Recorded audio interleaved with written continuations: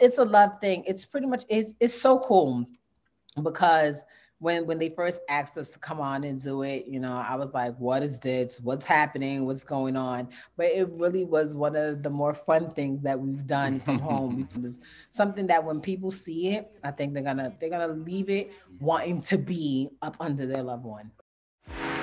We really, really wanted this for so long, and he told me that he would be waiting for me, and there he is. My favorite part about the show that's coming up now is our wedding clips. The most memorable moments I had on that show was them documenting our wedding, because due to circumstances beyond our control, we weren't able to have our big wedding, you know what I'm saying? So the fact that we were able to do it in front of the world for everyone to see on television was a blessing, man. And I would never forget those episodes.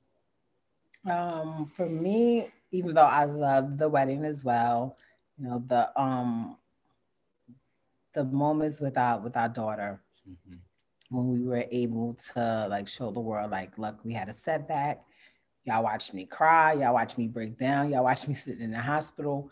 But look at this little bundle of amazingness that came from this. And she's just so innocent, and I just love it. We have been both able to influence a lot of our close friends and family members. So many of our friends have gotten and to get married. Our wedding was the first wedding that I'd ever been to.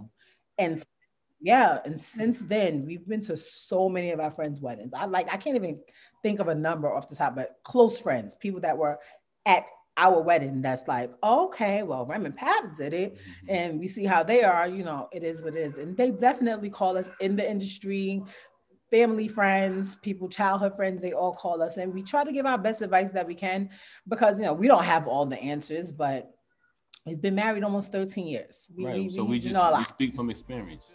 Oh, we're working on a book. We're working on a book where I'm going to give, his side, I give my side. 10 ways to treat your lady like a queen. The flip side, 10 ways to treat your man like a king.